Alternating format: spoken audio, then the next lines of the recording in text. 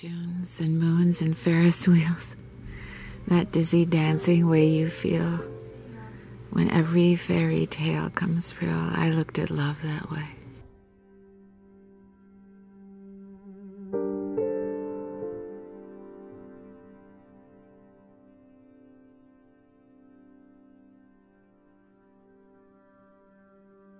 When I was a little girl, I never wanted to get married.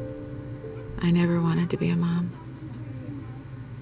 I just dreamed of traveling the world and being free and never falling in love.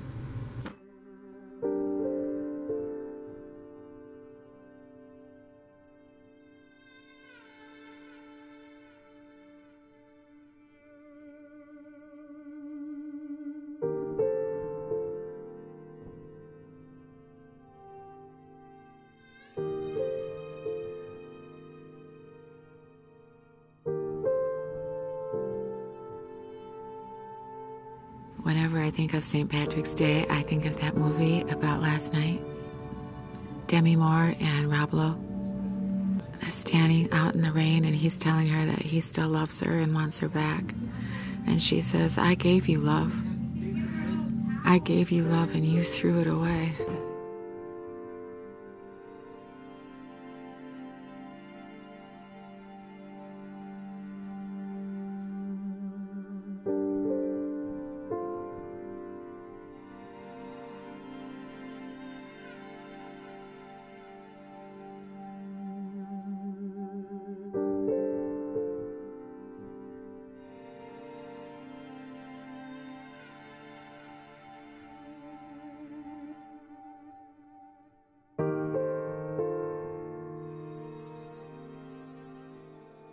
Hi everybody, it's wonderful to come talk to you today. How you doing today? A couple weeks ago I did a video on my skincare nighttime routine and you seemed to like that, and you asked me if I would do a daytime routine, and I would love to do that for you. So I'm going to do that today. We'll go through the products, we'll take them one by one, and we'll chat a little bit about each one of them. The first thing I do in the morning is I go to the refrigerator and I grab some eye pads out of the refrigerator so I can put them under my eye to reduce swelling. And I get these vitamin C eye pads from the Dollar Tree, and it's only $1 a package for 2 sets. So I love those, and they do help me with the swelling around my eyes. Then I go take Cooper out, and that's like a half-hour walk. When I get back, I cleanse my face, and I cleanse my very favorite way to cleanse my face is with Shea Butter soap. I did a whole video on Shea Butter soap and why it's so wonderful. I did that video about 1.5 years ago. But it not only gets your face so clean, it melts your makeup away. It is a wonderful antioxidant. It's a wonderful form of vitamin A, but it's so nourishing and so hydrating for your skin, and it kind of helps give the illusion like your skin is a little plumped up. We found love here, together we will shine, but we know we're running out of time, 'cause we met like strangers in the night. Don't tell Cleanse my face. I don't use a Clarisonic, but I do use a cleansing tool. It's by Instrumental Beauty, and it is a sonic tool. It looks like this. I have showed it before in a couple other videos, and a lot of gals are showing this in their videos. My friend Marla, she did a great video on this. Miss Colleen, Miss Cavalier, I just watched her cleanse her face with this last night in a video. I wasn't at her house. Anyway, oh, she was so cute too when she was doing that. She looked like she was 12. But okay, I digress. So there's a lot of videos out there showing you how to use this tool, but I absolutely love it. I love it for 2 main reasons. And well, it gets my skin clean. It feels like a wonderful massage. And you don't have to go and change the brush heads, and the price is right. It's about $32. So the next thing I do is I use a serum, and the serum is my vitamin C serum, my Matrixyl 3000 serum, and my Argireline, and they're all in one serum by Astorwood Naturals. And I have mentioned this before in other videos why I love all three of these products so much, but they all tackle different issues. The vitamin C helps with firmness and with age spots, and the Argireline helps, it almost acts like a Botox, relaxing the muscles in our face and how it clamps around our wrinkles, giving it, our face will look like, oh, we really don't have any wrinkles. And the Matrixyl 3000 is a wonderful antioxidant, and there's so many studies on Matrixyl 3000 and why it's good for us. So this is all in one serum, and I absolutely love it. I'll put a link to it below. So the next thing I use is my Dell Organics Hyaluronic Acid Serum, and this has willow bark, reishi mushroom, and licorice root, and this is such a wonderful serum. It's such a wonderful company. I can't imagine my skincare routine without having this serum. This serum helps me even out my skin tone. It helps to bleach any type of age spots that I have. It acts like hydroquinone without using hydroquinone. It's pretty amazing. This runs right around $18, so I think it's just an amazing value.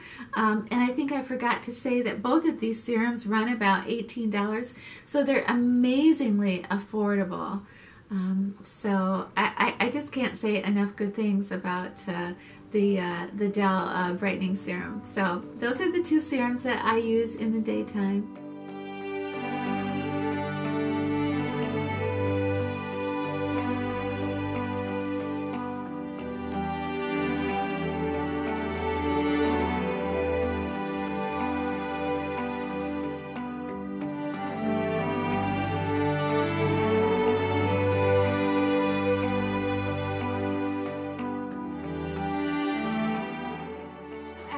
Serums, I pull out the big guy, the Rosehip Seed Oil, and I take a couple drops of Rosehip Seed Oil and I just put it in my hands and I press it into my skin, and I probably do that with a little tapping for about 3 or 4 minutes.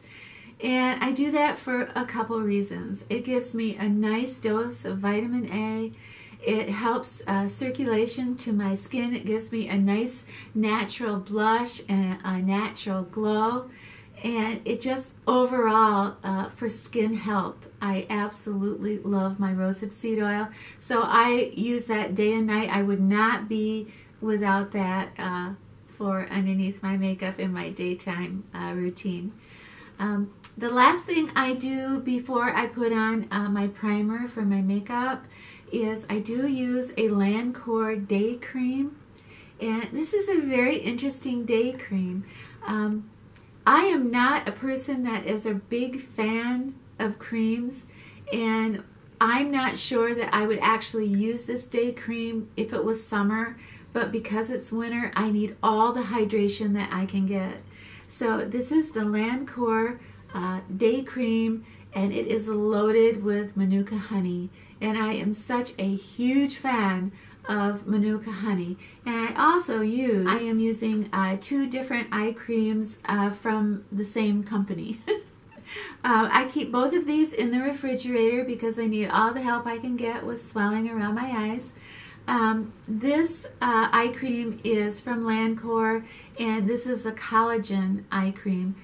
This eye cream is from Lancor also, but this is basically Manuka Honey eye cream with apricot extracts. So I am using right now both of them, but I have to be really honest with you. I do like this one so much better than the collagen one. I feel this collagen one is just a little bit too thick for me, but the Manuka Honey one, I just feel so positive about it because I can actually see the swelling go down.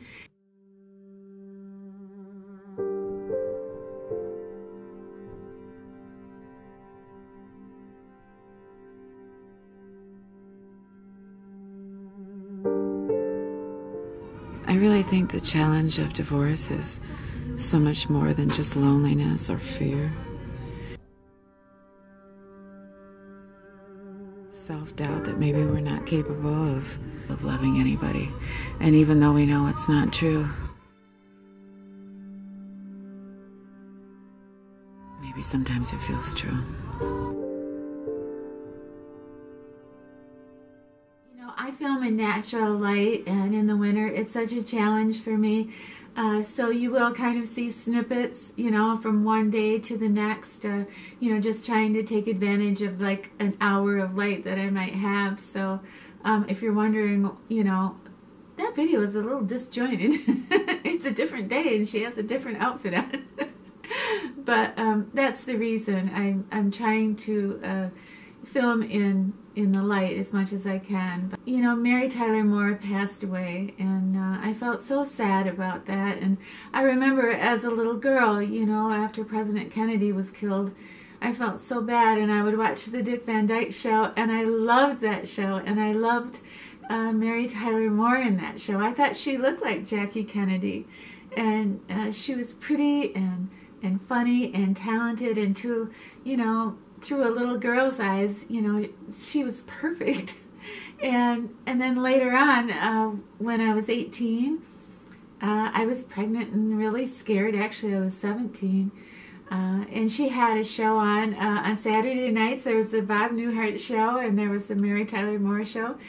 And she was a single woman working in a newsroom, giving all the guys around her crap. And, she wasn't in the mold of, June Cleaver and Ozzie and Harriet and she was an independent, intelligent woman that had a career, and she was everything. She was smart, she was successful, and she was beautiful.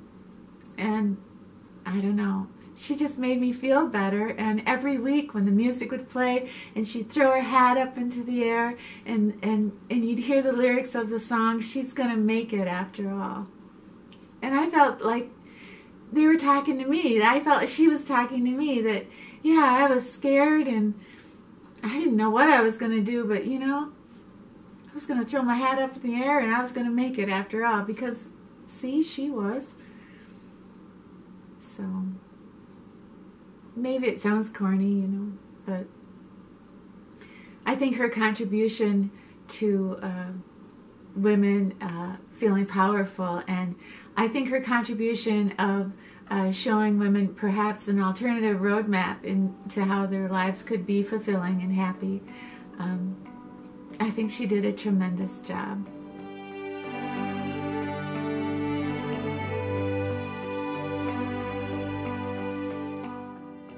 I've looked at love from both sides now,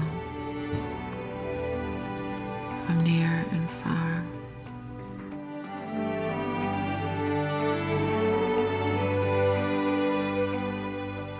It's love's illusions, I recall.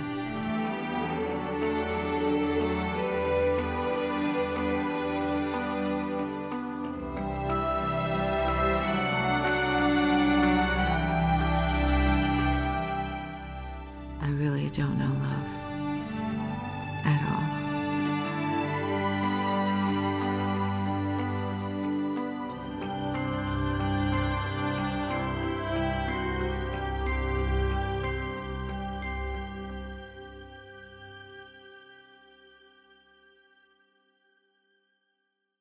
I remember, the scene where she throws her hat up in the air and the song is going,